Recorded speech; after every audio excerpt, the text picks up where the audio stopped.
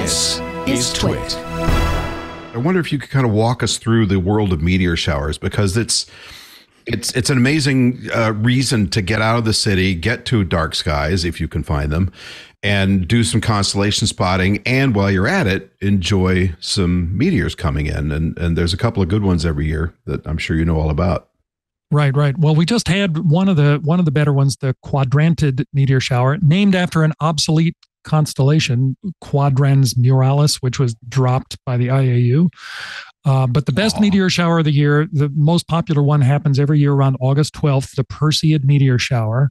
And that meteor showers happen when the Earth, going around the sun at 67,000 miles an hour, goes through a swarm of little particles left behind by some comet. And there are a lot of these streams of comet debris in the Earth's path. But one of the heaviest ones we go through every year in August. And so the morning of the 12th, the morning of the 13th, morning of the 14th of August every year, especially if the moon is out of the way, great time to set up a lawn chair, dress warmer than you think necessary because there's not much physical activity involved in meteor watching.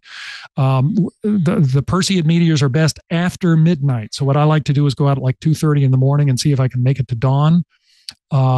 Plus, while the Perseid meteor shower is going on, the Pleiades are rising in the east, followed by the brilliant stars of Orion. So you have a spectacular sky as a backdrop. Plus, in 2024, the moon will be setting about midnight, so it'll be out of the way. But we're also going to have a close conjunction of the planets Mars and Jupiter in that Orion region, adding still more interest to the sky. So I like to say the 2024 Perseid meteor shower is the second most impressive sky event we can look forward to in 2024 after the eclipse. So I mentioned this on the show before, but I was fortunate enough completely by accident to see the Leonids in 1966 when we had that big meteor storm at that point. When is that likely or possible to come back again? I've lost track of the loops.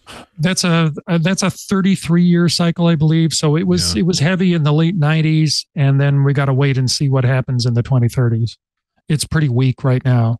So I like to say the three strongest meteor showers are the Perseids in August, and then you have the Geminids in December, the Quadrantids in January. For most people, December and January are not attractive times to go outside and contemplate. Maybe in Southern California, but in a lot of, our northeastern type places, you wouldn't think of going outside for fun in the middle of the night in December and January. So it tends to boil down to the Perseids.